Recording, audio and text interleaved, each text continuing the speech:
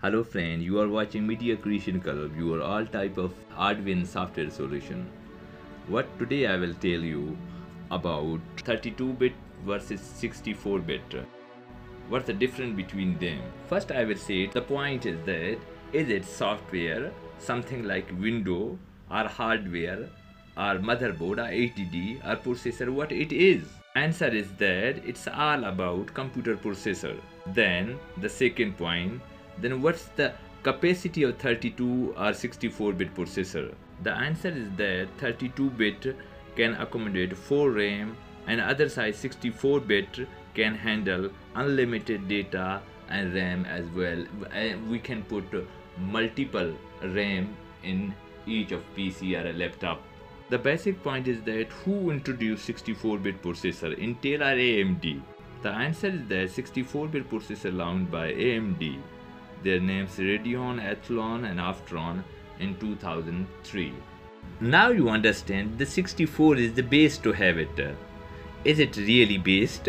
The answer is that it's all about depend like processor, core, hardware with a logical processor inside, how many logical process it has, I mean each PC or each processor has, and see it whether it's multi-processor or hyper-threaded processor.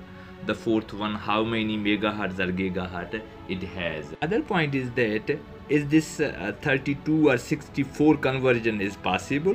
The answer is that it's difficult. If you don't like 32-bit operating system, then wholly bring a new one or change your pack of 32 into 64-bit system. There are a couple of ways to change your 32 into 64-bit, but these are difficult and you will not feel comfortable. There many errors will come through your laptop or desktop you will face while operating many software something operations. So it's not possible to change in existing 32 into 64, but you can change your whole system or hardware system. It's easy. When we comes to or goes to speed tests like Windows operating speed, download speed, upload speed, file transfer, video editing speed, multiple file opening speed, Wi-Fi speed, transfer speed, all. In all way we have learned that 32 is lower than 64 regarding the speeds. Mean 32 is lag behind, so much lag behind in 64. Hopefully you fully understand in this brief information about 32 and 64-bit information that I have given you.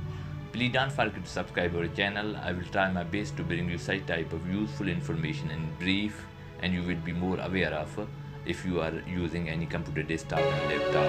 Have a great time.